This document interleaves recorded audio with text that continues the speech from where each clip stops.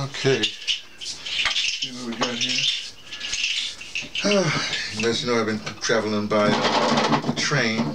Just came back from St. Louis. When I was in St. Louis, I ordered my Hidden Colors 5. Right, look at that. Heard my Hidden Colors 5. It came to my place in St. Louis real quick. That was good. You know, I saw the movie when it came out. You know, in fact, that was it. Shriek was. I reported on that before. Maybe I put it up. But also when I got here, I also got baby's sitting right there. As you know, I'm a granduncle. A GU, and the baby's quiet now because we've been playing all day and just laid him down. In fact, let me change my t-shirt because he did his thing all over my t-shirt. Let me just change my t-shirt for a second. You all stay right there. Am I coming back? I got some mail, you know, because this is actually my residence here in Virginia. This is actually my residence, my legal residence, as they say, in the world.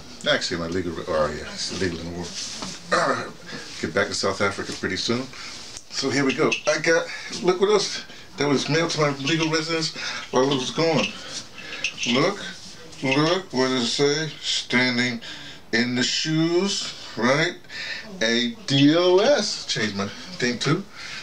That's right. I got my ADOS t-shirt. So I can be official when I go up.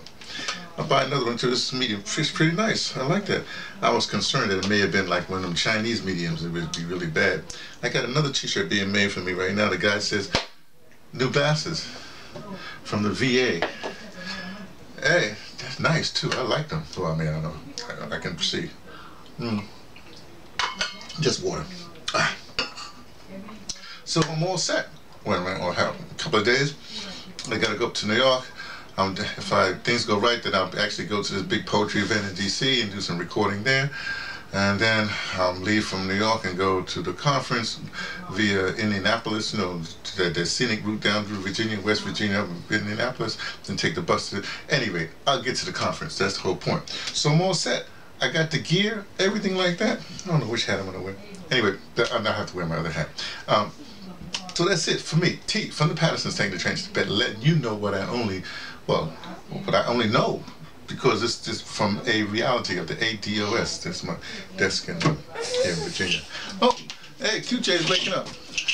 Hey, boy. Well, you've been awake. You was just quiet. That was nice of you being quiet for my whole recording thing.